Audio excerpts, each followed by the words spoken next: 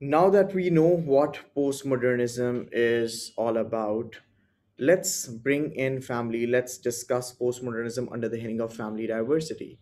The first thing first, according to the postmodernist approach, which sounds very different from all the other perspectives that we've already discussed earlier, a family is whatever people want it to be. Or, in other words, if anyone thinks they can have a relationship or they could have a family with someone of the same sex, let that be, accept that, embrace that. If someone thinks they would like to form a family on their own, being a single mother, they might as well be accepted and embraced, right? Now, this postmodernist perspective that we are all referring to over here, this postmodernist perspective, kids, they reject the idea that the family they reject the idea of a family that it conventionally is like. They believe people construct relationship in ways they believe are acceptable and appropriate. It is individuals who decide what a family should be like. It is an individuals who think, if two individuals, if more than two individuals think a family should be in this particular manner, you might as well accept it, show acceptance towards it, right? Moving on, people construct relationship in ways they believe are acceptable and appropriate. Family groups therefore are seen as structures in which individuals play out their personal life stories or narratives. Remember, when I was discussing postmodernism a couple of minutes back, what I said was, according to postmodernists, they're against meta narratives. When I talk about postmodernists being against meta narratives, on the other hand, they believe that individuals in their lives have their own personal life stories which they are referring to as narratives. Now, someone's life story, someone's way of living his life with whoever they want to, if it works out well for them, that does not necessarily mean it would work out well for everyone else, right? Now, in contrast to the new right perspective, remember the new right perspective is on very strong the new right perspective very strongly supports the idea of a traditional family, of a nuclear family. According to the new right perspective, in contrast to this postmodernist perspective, a nuclear family is the best way as to how individuals should be forming families. However, over here, the postmodernist perspective, they focus on the amount of choice we have. They believe this increased amount of choice that individuals have today, especially when you talk about modern industrial societies, this choice should be made use of. People should be allowed to form their families whatever way they want to form their families like. People increasingly make behavioral decisions that suit their particular needs, desires, and circumstances. Just because a particular family form is in accordance to their needs, their desires, and their circumstances, that doesn't at all mean all other people around in the society should be following the same, right? Regardless of what others may think or believe in, according to the postmodernist perspective, if a particular family form is set according to the needs, desires, and circumstances of a family in this case, that particular family shouldn't really worry or care or think about what others feel about them. One. Number two. Now I've written okay over here. Guess what? This point that postmodernists have come up with over here doesn't really work out well globally. Yes, in many parts of the developed world, it does work. It works quite well. However, we have some developing countries like ours, and we have some underdeveloped countries as well, where this might seem like, or this might sound like, an over exaggerated form of reality which might not even be reality for them, right? In postmodern societies, every family, people work out their personal choices and lifestyles as they best can. Moving on, let's move on towards this postmodernist Judith Stacy. According to Judith Stacy, every family is an alternative family. I mean, why is it that we refer to the or we why is it that we refer to let's just say the Nayar family as an alternative family. Every family is different, and every family should be accepted as an alternative family form. According to Elkins, postmodern families have been characterized of many different family forms, like a nuclear family. Today, according to the postmodernist perspective, we should show acceptance towards a nuclear family. We should show acceptance towards a two-parent working family. We should show acceptance towards single parenthood, towards reconstituted families, towards adopted children, towards test tube families. And of course, this is an example of NRT, that is new reproductive technologies. Moving on, surrogate motherhood, and co parenting. All of these are different family forms that do exist in developed countries. If you talk about UK, you would come across a lot of families that are like this. And in that case, why is it that just because someone's family farm doesn't actually go in line with our family farm, or what we think or what we deem to be acceptable, we simply reject it? According to the postmodernist perspective, there's no single correct way of being a family. You forming your family the way you like it to be. Let someone else form the family the way they want it to be like. According to them, they remember criticizing the functionist approach over here, and they're criticizing the feminist approach over here, they're criticizing the Marxist approach over here. Remember, the functionist approach, the functionist perspective keeps on focusing or talking about the functions that a family performs. The feminist perspective keeps on talking about the amount of oppression women have to face within family life. And according to the Marxist perspective, it is the economic structure that is exploiting. It is the economic structure that continuously, constantly keeps on exploiting family farms.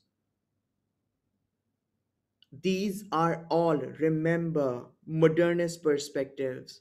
According to the postmodernist perspective, they do not really accept all of this. According to the postmodernist perspective, we have more of options today. Guess what? These more of options should be celebrated rather than being frowned upon. These differences should be celebrated. These differences or these different family forms should be readily accepted.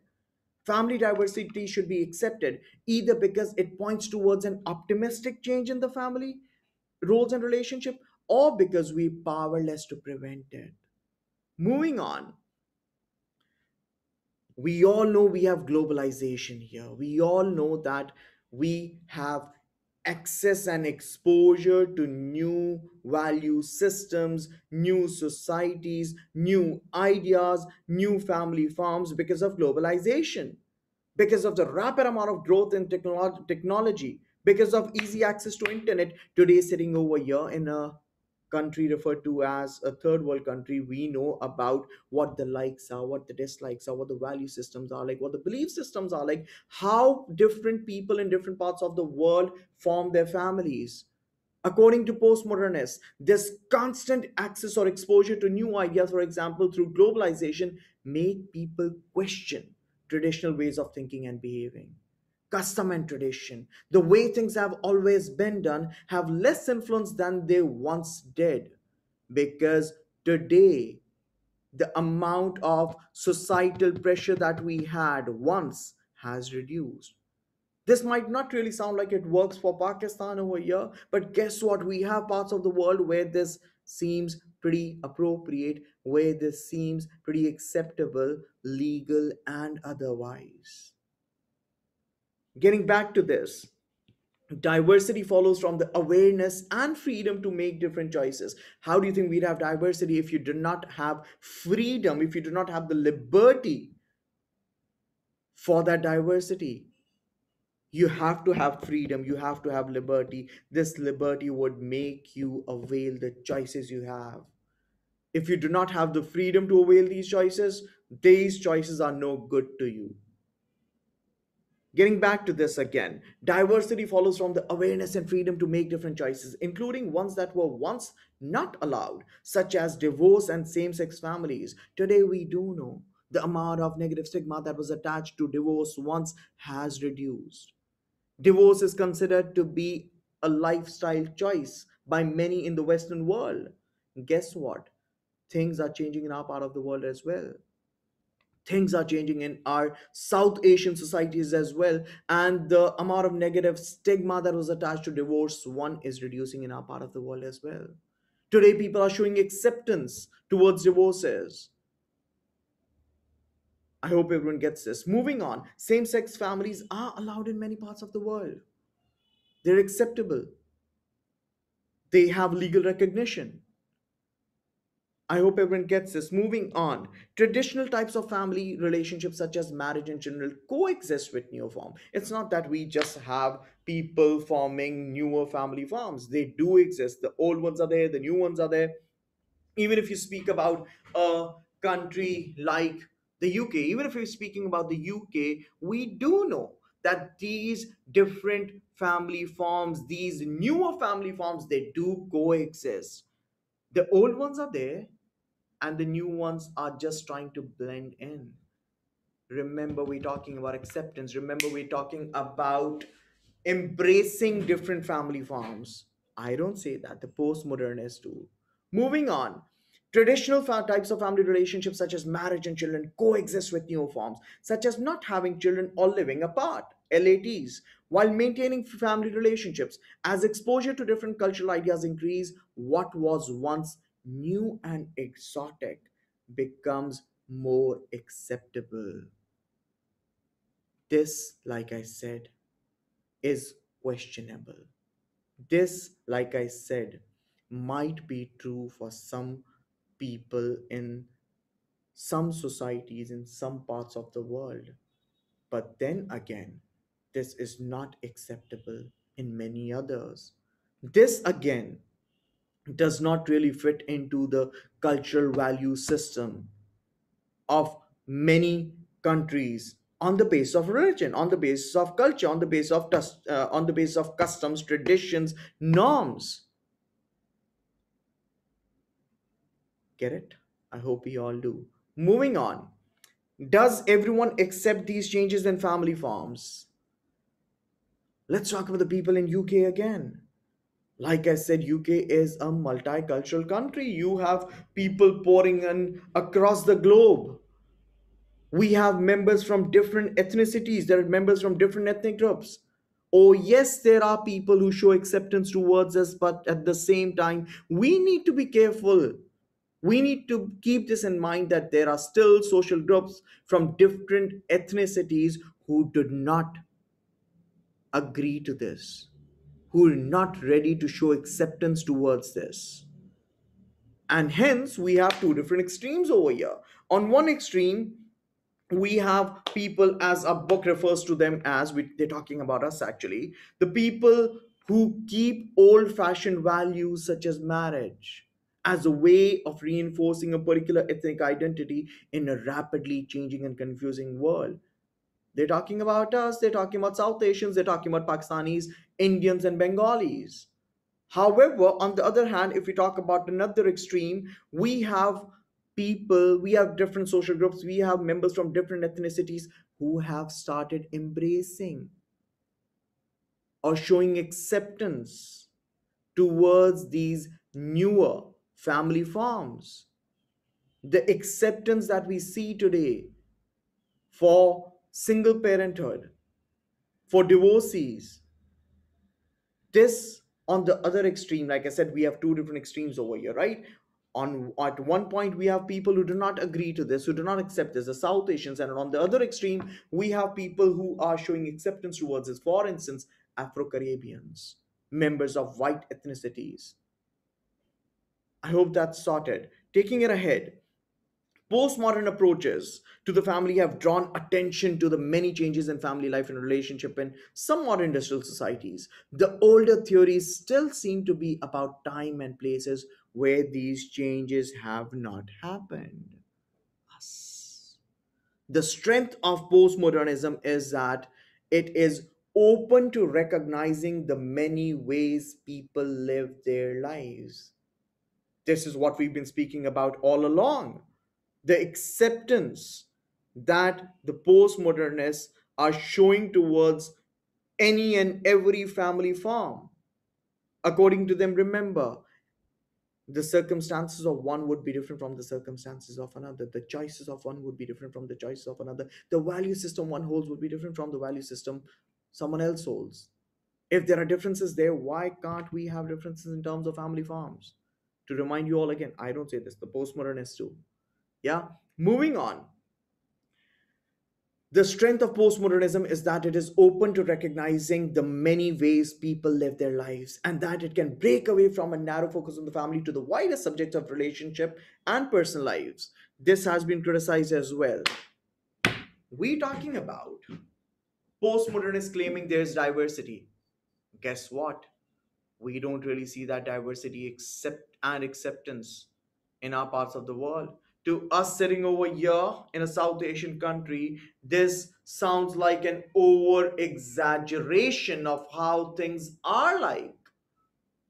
There are many people who do not have the liberty, who do not have the choice, who do not have this as an option.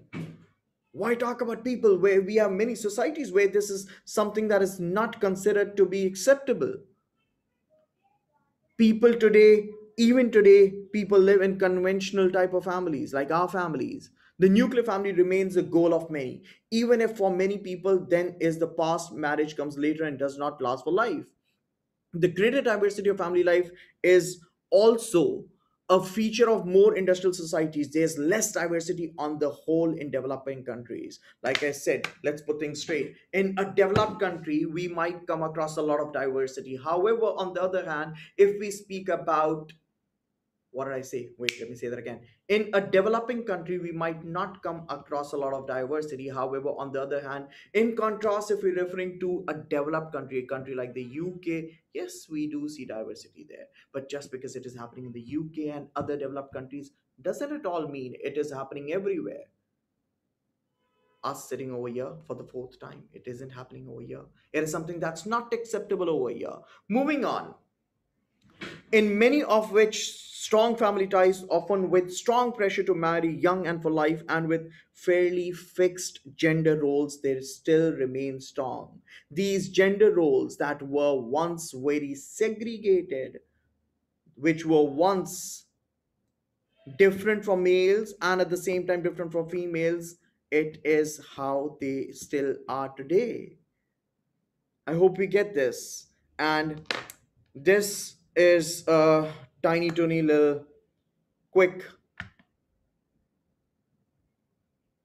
call it a lecture, call it revision, call it whatever you want to. This is, or this was from page number 98 and page number 99 from our Cambridge Indoors book. The idea was to give you a quick little idea about what the postmodernist perspective thinks or feels about family diversity.